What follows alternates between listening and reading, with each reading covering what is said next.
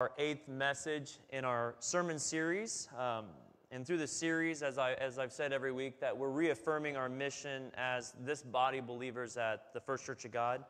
Our mission is to help people be disciples of Jesus Christ and to make disciples of Jesus Christ. There's a specific order, as I've talked about, to this. You have to be a before you can ever make a disciple. You can't make a replica of Jesus if you're not a replica of Jesus yourself. And so there has to be a disciple before you can ever make disciples. A true disciple is a person that has answered that invitation that we read in Mark chapter 1, verse 17, that invitation to come follow me and I'll make you fishers of men. That is a disciple who answers that calling by Christ. And he calls each of us into that calling. The one COG definition that I've come up with for a disciple of Jesus is someone who is following Jesus, is being changed by Jesus, and is committed to the mission of Jesus. That is what a true disciple of Jesus Christ is. And Jesus died for us for it to be possible for us to each experience this life, this disciple life that he's calling us to have. And he paid such a high price for us to have that opportunity. And it's basically He's giving us the opportunity to live the life we were created to live when he died for us. This was the life that Jesus always meant for us to have, that God always meant for us to have when he created the garden, and we know all about that was the life that we meant to have. And then Jesus died for us to all experience that. But we must come to God and be his disciple in order to do that. That's why in James chapter 4, verse 8, it says, "Come close to God, and God will come close to you." So it first starts with us. He's already pursued us. He left the 99 to come after us, but we must come close to God, and then he will come close to us. As we walk with God, you then move into the second portion of that mission statement that we have, to replicate and make more disciples of Jesus Christ. This is God's desire for everyone who is his followers. The Great Commission is not optional. I've talked about that consistently. It's not an optional thing for us, like, half of us can live out the Great Commission, and the other half doesn't have to. You just keep living your life. No, that's not it. Every single person that has accepted Jesus' gift of salvation is called to be his disciples, to fulfill the Great Commission of making disciples of all nations. A true disciple of Christ is someone who has moved from being a recipient of the Great Commission, has been a recipient of the church's mission, to being responsible for the church's mission. That's the difference. You graduate from being the recipient and move on to be the one that is initiating the mission of the church. So my question for all of us this morning, that I'm hoping that we answer, that you're able to answer, is, how are you doing at making disciples of Jesus? That's your question. I can't answer that. That's a personal question that God is asking each of you this morning. How are you doing? Especially all of you. This is a message really for all those that know Jesus and have accepted him as their Lord and Savior. How are you doing at making disciples of Jesus Christ? 2 weeks ago, I talked about how disciple making should begin in our homes and with our families. Before you move into the world to make disciples of all nations, you need to actively pursue discipleship within your family context, with your spouse, with your children, with your siblings, and even maybe your parents. You don't have to, now in that context, you don't have to wait until all of your family members come to know Jesus before you can go out and make disciples. I'm not asking you to do that. What I'm asking you to do is that you need to at least pursue your family first before you go out and make disciples. Because sometimes it's maybe even easier to go make disciples outside of your home than it is for some of the members in your household and in your family. Because some of our family will not accept the gift of the free gift of Jesus offers in salvation. But we must still pursue them first before we go out into the world and preach the good news. Parents, can I give you some advice? If you are a parent and have young kids, disciple your children early. Don't wait. Disciple them as early as you can, and do not wait until the world has gotten a hold of them and they start believing the lies the enemy perpetuates all throughout this world and the deceit that he lies to them, because it will become much more difficult to disciple your children after they hear and experience the lies from the enemy. That's why it says in Proverbs 22, verse 6, direct your children onto the right path, and when they're older, they will not leave it. See, God knows what he's doing. He's telling us from the very beginning that they take their first breath, begin discipling them. Disciple them to know God, to understand God through your example, so that as they get older, they can tell the difference between the lies of the enemy and the truth of God's word, the truth of God. Then last week, Josh, which I'm very thankful for Josh filling in for me, spoke about the cost that comes with being a disciple of Christ. Jesus paid a very high price for us to be his. But he allows us the choice to accept that invitation into the discipleship process. And before we enter into that abiding relationship that he's calling us to experience, he asks us, as Josh told us, to count the cost. Count the cost of what it would cost to follow me, being his disciple. Because following Jesus comes at a cost to each of us. It costs something. Yes, Jesus' salvation, the salvation he offers you, is free. It is a free gift. That is very true. But following Jesus, being his disciple, will cost us the entire world. That's why Jesus says in Matthew chapter 26, verse 24 through 26, then Jesus said to his disciples, if any of you wants to be my follower, you must give up your own way. Take up your cross and follow me. If you try to hang on to your life, you will lose it. But if you give up your life for my sake, you will save it. And what do you benefit if to gain the whole world but lose your own soul? Is anything worth more than that? Is anything worth more than your soul? Jesus is trying to show what it looks like to be his disciple. It's a life that is not selfish, it's selfless. A life that is completely surrendered to God. How? As Jesus said, by dying to yourself. That means everything that you really desire, all of your desires, your passions, your dreams and stuff like that, you die to it and say, God, all these things that I want, if they're not yours, if they're not what you want, I will die to them. Because I want what you want for my life. I am yours completely. Whatever I do throughout my day, wherever I work, everything, I am yours. Do whatever you want through my life. That's what dying to yourself means. I want us to think about this for a second. God has given each of us life. Gave us physical life. Every one of us that are alive right now in this world, it's a gift from God. And then not only that does he give us physical life, but then he turns around and he died on the cross so that we could all experience spiritual life, eternal life through Jesus Christ. So it's not only physical life he gives us, but he gives us an opportunity to have spiritual, eternal life. So then what part of our life is truly our own? None. None of it.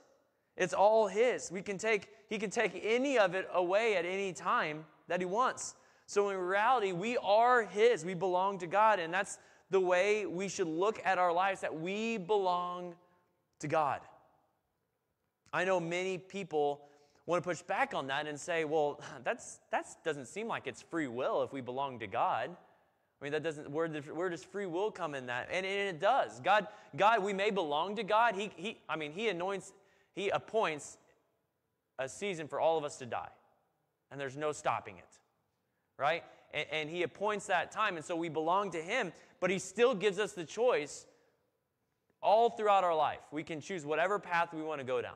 There's choices all throughout our life that it's all our decisions, even though he's in control of everything, because the decisions that I make in life do not affect what God's end result is in the end.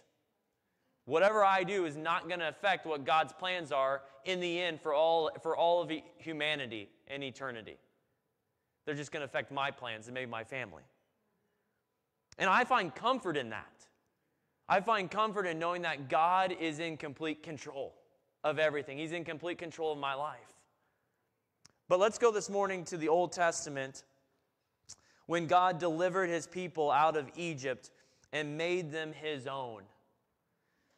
He chose them. If you remember that story in Exodus, he chose the people of Israel and he delivers them out of Egypt. And in that process of delivering them out, he provided them as they enter into the wilderness and leave Egypt, provides them with water and food and shelter throughout the desert and wilderness. And then he conquers the huge, massive Egyptian army that's chasing them down with the Red Sea, parts the Red Sea, and the Red Sea comes crashing, closing down on them and killing the entire Egyptian army. Then God shows himself. He brings them to Mount Sinai, the mountain of God, and he comes down. It's not just he comes down on these plagues or speaks through Moses. God actually comes onto this mountain. I think I have a picture that God comes down. I know this is a cartoon, but this is an illustration. But God comes down, his presence comes down in fire and smoke onto this mountain. It's for all the people. Why does he do that? Does he have to do that? He's already talking about us. No, he wants his people, this new group of people, the Israelites, he wants them to see his power and his presence on top of this mountain. God completely provides for the Israelites that are his. Even in the hardest environments and circumstances of the wilderness and the desert, God is with them. As they go from place to place, as God sends them out throughout this wilderness journey, he went ahead of them. I think I have another picture. Everywhere they camp, there's this giant pillar of fire that raises up, and they follow this pillar of fire to wherever it stops. They stop, and they follow this pillar of fire. Could you imagine being like an army that's like around that area that's looking at this group of people and like, whoa, what is that giant fireball that's like coming from the sky? Maybe we better leave them alone. I'm thinking we might want to leave them alone, right? So this pillar of fire is following them, or is showing them where to go. And God is leading them to every spot that they're supposed to go along this journey and provides for them at each stop. Maybe not exactly the way they were thinking. I think they thought that maybe it was going to be like a hop, skip, and a jump to the promised land, but God had a plan for them to go to each spot. And as God stopped them at each spot, if you read his word, it's a perfect spot. It's an oasis at every spot that they go, and God provides water for them and food for them and shelter for them at every spot along the way. It's a perfect plan that God has. Remember, this entire journey was only supposed to take 2 years.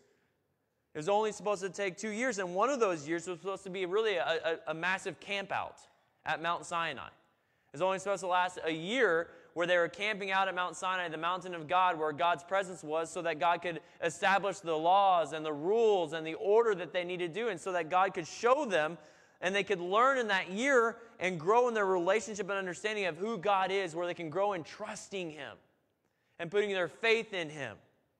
And after that year, they would then march over the 10-day journey, 10, 11-day journey to the promised land, where they could learn and trust God to deliver that land to them. They would have been, had they not learned to trust God and follow God, they would have been destroyed going into that land, because they needed to learn to trust God. They couldn't fight the giants and the armies in that land and fight God and his commandments. I think we've all experienced that, right? We have problems in our life, and when God tells us to do one thing and we start fighting God and the problems, then we can't fight both of them at once. And God needed them to trust him. They couldn't be fighting God and those massive armies and giants at the same time. They needed to put their complete trust and loyalty in God, in Yahweh. And throughout the entire time, God always rewarded their faithfulness when they were faithful and trusted him. We should have the same certainty in our lives this morning. God goes before us to prepare the way for us to live within his will. He's preparing a way for us. He's anointing a way for us to go. He also travels with us, just as he did with the Israelites.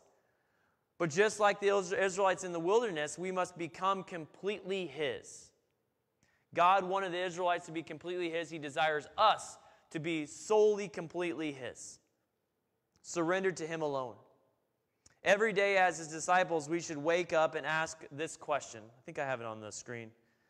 Lord, how would you have me use my time for you and for your kingdom? And Lord, show me how I can be a living sacrifice for you today. Lord, how can I use my time for you this morning? How can I build your kingdom this morning? How can I be a living sacrifice for you today? In James chapter 4, verse 15, it actually teaches us how we should reshape our minds to place ourselves squarely into God's will. When it says, what you ought to say is, if the Lord wants us to, we will live and do this or that. Maybe you're thinking this morning, how do you have that kind of obedience? I don't think I've ever had that kind of obedience. God, wherever you want me to go, I'll go and I'll be obedient. Whatever you want me to do, I'll go. Maybe we struggle even to pray that prayer every morning. Maybe we're unwilling to pray that prayer every morning. How do you have that? I want to give you maybe some encouragement. Even the Israelites who saw God do incredible things, I've listed some of them, the Red Sea, coming down on a mountain, providing food from heaven, water to drink, pillar of fire, a mountain covered in fire. Even though they saw all these incredible things and witnessed all these incredible things in the wilderness, they still struggled to be obedient to God. They still struggled. As I said, they should have entered the promised land in just 2 years. But when they got to God sent them out and they went to the promised land on the south side of Canaan, they got to there and they decided to send in spies. They decided to send in 12 spies, and when those spies went in, they came in, they said, hey, we got good news. We got good news and bad news. The good news is, look at the size of these grapes. They're massive. They're huge. The land is truly flowing with milk and honey. It's incredible. It's going to be a perfect land for us. Here's the bad news. The armies are massive. The cities are fortified, and there are giants there. We're all going to die. That's the bad news. But remember, God is the one that sent them there, and so what happens is 10 of the spies are like, no, we can't go. And they tell all the people, we can't go. We're all going to die. And 2 of the spies, Caleb and Joshua, are like, nope, let's take them. God is for us. Let's take them. We're going to go. And they decide to disobey God, and they decide to turn around. And then they're like, God says, well, Moses is like, well, now you're all going to be cursed. And they're like, oh, no, not now we'll go.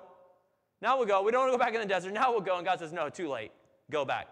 Your children will inherit the land. See, Caleb and Joshua had a faithful and obedient heart to God. The 2 spies that said, let's go in. In Numbers chapter 14, verse 9, Caleb is giving his reasoning for why he believes they should take the land.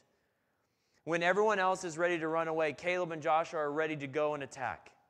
Caleb basically says that the inhabitants, the armies and the giants, the inhabitants' protection has been removed from them. The Lord is with us, so don't be afraid of them. The literal word for protection here is this word cloud. The cloud that is over them, that has been covering them and protecting them, has been removed by God. Something in the spirit of Caleb and Joshua sensed that God had already done something in the spirit realm even before they got there. And the promised land was ready to fall to God's people. They realized God had already won the spiritual battle to allow them, the people of God, to conquer his enemies. Caleb knew it was the Lord's battle and not really their battle. Caleb walked in the Spirit while others were still walking in the flesh. See, Caleb is the perfect Old Testament model for living in the Spirit. Even if everyone else is walking in the flesh, he was still walking in the Spirit, just as God calls us to do today. Which is the main point I want us to understand this morning, that you can't follow God's will by making disciples if you are not walking in the Spirit. It's impossible. You cannot make disciples of Jesus if you are not walking in the Spirit of God.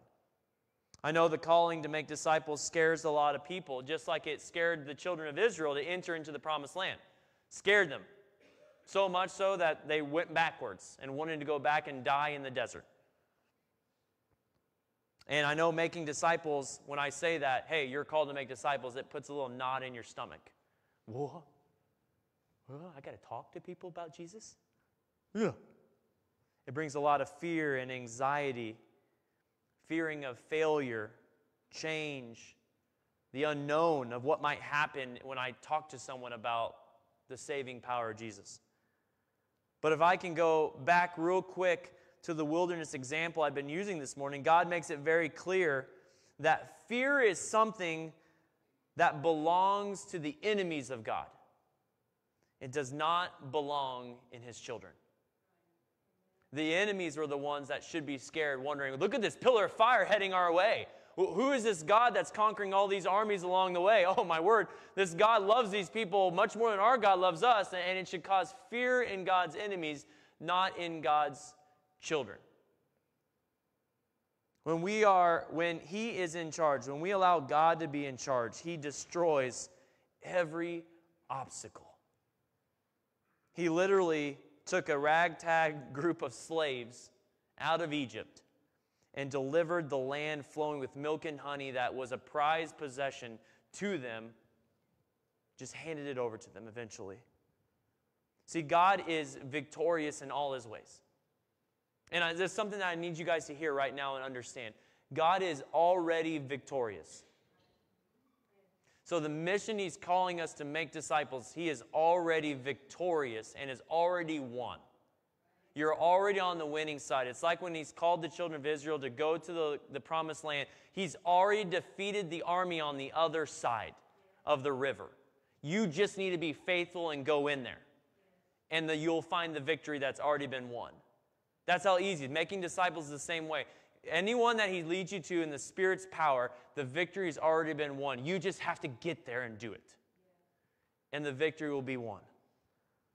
Fear comes from a demonic spirit, and faith comes from the Holy Spirit. See, everything that God creates, Satan then counterfeits something else in response. When you operate by faith, you are being led by the Holy Spirit. When you're operating in fear, you're being led by an unholy spirit. It's something that destroys you, is out to destroy you and keep you from accomplishing that. The fear of seeing the giants on their side caused them death because they had to turn around and all of the adults had to die. But their kids got to inherit the land. See, when you don't go make disciples, you're going to experience death and the inability to experience God's faithfulness through using your life. It's going to cause you to not truly be engaged in what God has called you to do, why He created you to experience, the things He created you to experience. 2 Timothy chapter 1, verse 7 says, God has not given us a spirit of fear and timidity, but of power, love, and self-discipline. When you are fearful and timid, you know that that's not of the Lord. Fear and timidity is not from God. Love, power, self-discipline, that all comes from the Spirit. 1 John chapter 4, verse 18, there is no fear in love, and perfect love casts out all fear. Well, what is love? God is love. That's what the Word says. God is love, and in perfect love it casts out all fear. So in God there is no fear. There is no fear. So why can we be fearless? Because God lives in us. This is it. This is what I want you guys to hear tonight. God lives in us. So fear is not of God, and it shouldn't be in you. It should not be in you. When God's presence dwelled in the tabernacle, as we follow this Old Testament story, in the tabernacle, the pillar of fire rested above it. And you see that all the camp is around it? God, the calling was the tabernacle where God dwelled. So that building right in the center of that picture is the tabernacle. That was the temple. And that's where God's presence dwelled. And it was always supposed to be at the center of the camp. Why? To signify that God was at the center of His people. That He was right at the core of them. And that their eyes and their focus were to be on God. Well, guess what, church? For those that have made Jesus the Lord of their life, He rests in the center of your life. He rests inside of you. He is in you. When you accept Jesus as your Lord and Savior, the Holy Spirit comes and lives in you. For those that have made Him the Lord of their life. That's why last week I talked about it. It was Pentecost Sunday last week, and the tongues of fire's significance. We saw the pillar of fire, and we saw that the mountain was on fire, and all these areas, the burning bush, all these elements of fire are significant because they're a representation of God's dwelling. And then at the day of Pentecost, flames, tongues of fire came and stood on top of right above their heads. Why? Because it's signifying that this is the moment that God's Holy Spirit came and took home residence inside of mankind. That for those that have accepted Jesus' power, the very presence of God is inside of us. Going where we go, living where we're living, being wherever we go. The Spirit of God lives in us. That's how you can go by faith and be obedient to God's call to make disciples. That's the only reason. That is the only reason we can go make disciples, is because God goes with us. He goes before us, and He lives inside of us. God does the work through the Holy Spirit living in you. God does this work just like He did the work in the wilderness. God was the one that went ahead of them. He's the one that conquered the enemies. He's the one that did all these things, rained manna from heaven. God does the work. Hear me out. God doesn't need you to accomplish His will. He does not need you. Just like He didn't need the Israelites to walk across the Jordan River and take their sword and swing it and kill the giants, God didn't need them to do that. He didn't need the Israelites to kill the giants. God destroyed many armies and empires along the way. If you read the Old Testament, God didn't even have to pick up or didn't have to lift up a sword to kill some people throughout the Bible. But He uses His people to teach us and to show us how we can be His, how we can be surrendered, and how He can use us. God doesn't need your resources. He doesn't need us to accomplish His will by building His kingdom with disciples. He doesn't need us to go do that. God invites us, and He allows us into His process so that He can build, He can through this process of making disciples, He can build our obedience and our trust in Him and our love for Him by being a part of this process that He sends us in of making disciples. It's the same reason He used the Israelites in conquering the land of Canaan. He didn't need them to kill the giants. He wanted them to see that if they trust Him, He will be faithful. And He will do a good work through them. All you have to do is trust Him. And then He will increase their faith, love, and desire to follow Him. God is all-powerful, and with the Holy Spirit, we have full access to Him. And I don't think we fully understand the access we have in God's you. Same Spirit that raised Christ Jesus from the dead lives in you and I. See, we are weak on our own, but the Spirit brings power and authority. The enemy is not scared of you. They fear the one who dwells inside of you. There's a story, an amazing story in Acts 19 about the sons of Sceva.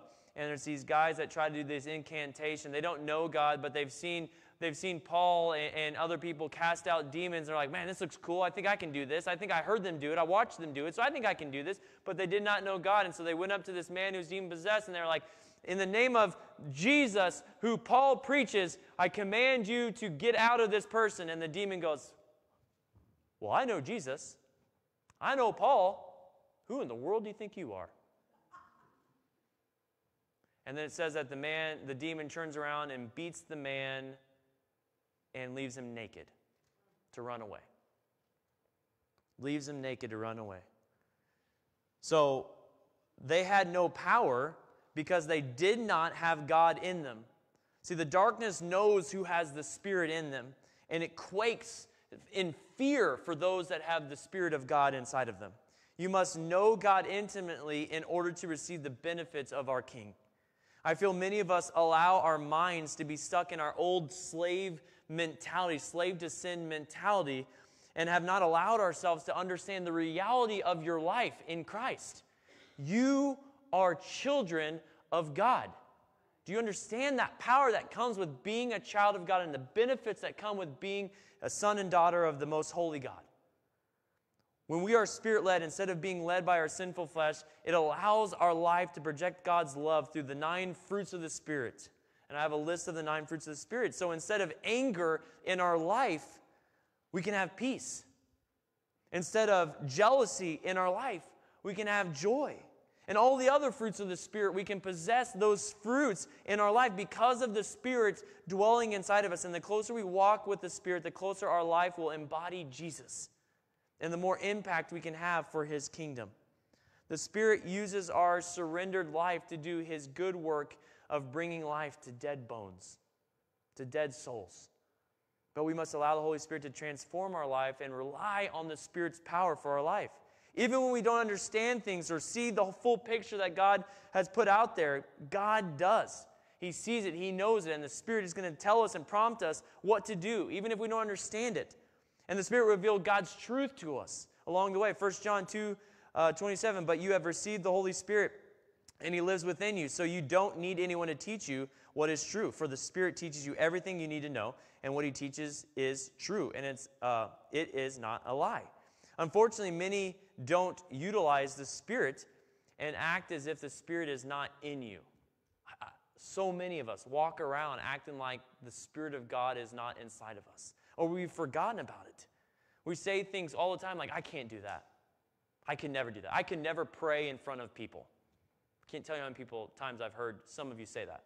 I can never pray in front of people. I could never preach. I could never share my testimony. I could never share this, or I could never tell anyone about Jesus. I just can't. It's not in me. I'm too quiet. I'm too shy. I'm not smart enough. Fill in the blank. Friends, when you do that stuff, when you say, I can't do things that God is calling us to do, you're quenching the Spirit. You quench the Spirit. Just by not acknowledging Him. Proverbs 3:6 says, in all your ways acknowledge me. And then Jesus teaches us about how important it is for the Father, Son, and Holy Spirit to be acknowledged, their presence acknowledged, their power acknowledged.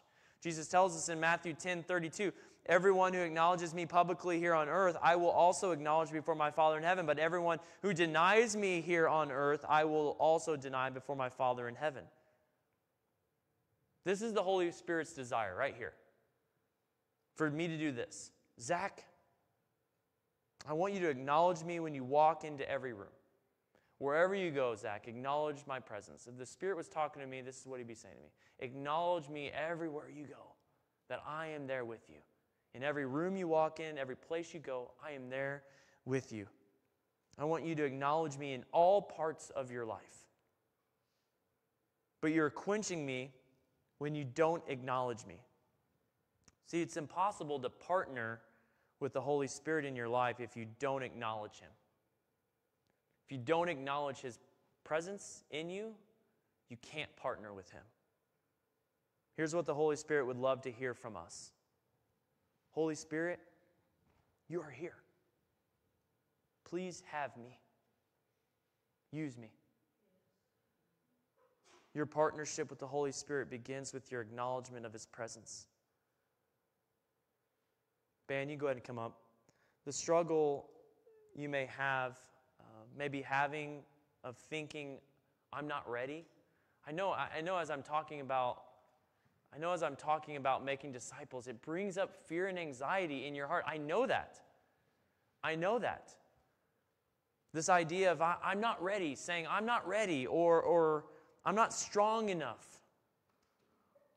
or I'm not trained. I'm not trained enough to make disciples.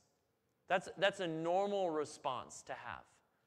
And it's not a terrible response to have. It's actually a response that God prefers. God prefers you to come up with tons of reasons to doubt Him.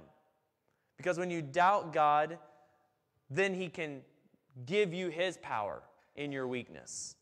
God doesn't want you to make disciples with your own talents and your own abilities. Because you can't make disciples of Jesus on your own talents. They won't last. You can't make disciples of Jesus on your own talents and abilities. He wants you to do it because He wants your surrender. Your abilities don't do much, but the Holy Spirit is a professional and is ready to equip you to do the job He's called you to do. He's really good at doing what He does. He's been doing it for a long, long time. He's been equipping believers for a long time to do God's will. And he's really, really, really good at it. If you just look at the day of Pentecost that we celebrated last week, just through 120 people and Peter's sermon, over 3,000 people came to know the Lord in one day. 3,000 came to know the Lord in one day. He is really good at what He does. And these people, by the way, are not like professionals. They're just a bunch of no-name castaways. Cast-offs that no one wanted anymore. Fishermen, carpenters, tax collectors, all these people that God used to save 3,000 people were nobodies in that culture. But the Spirit's power inside of them used them to help make 3,000 people come to know the saving power of Jesus. These cast-offs believed, received, and surrendered something far greater than anything the most talented human could ever produce. The very presence of God himself inside of them. They could do anything God led them to do, even defeat giants across the Jordan River. My son likes to build forts. He builds forts all the time, and sometimes he wants to move couches around and do things. I remember when he was a little kid, he used to try to move things, and it would be super heavy for him, and he'd be grunting, and I'd hear him grunting, and I'd come over, and I'm like, hey, how you doing? You got this? You're going to do good? You got this? Yeah. You using all your legs? You're just standing there, and he'd keep pushing and pushing and pushing, and I'd just be like, is he ever going to ask me for help? Is he ever going to ask me for help? I'm just standing there. I'm like, you got it? Keep going. Yeah, keep pushing. And then I'm like, hey, do you want to ask me for help? And he's like, oh, are you willing to? Absolutely. I'm your dad. I'm your dad. See, church, I know that we have a lot of fear of making disciples, but we have a Heavenly Father who's called us to make disciples, and he's given us everything that we need. You just need to ask. Ask for help. Stop making excuses of why you can't make disciples. And figure out that God has given you the Spirit of the living God who dwells in you, and you just need to ask. And he will do the work that you cannot do on your own. He will do the good work that he's called you to do. Would you all please stand and pray with me?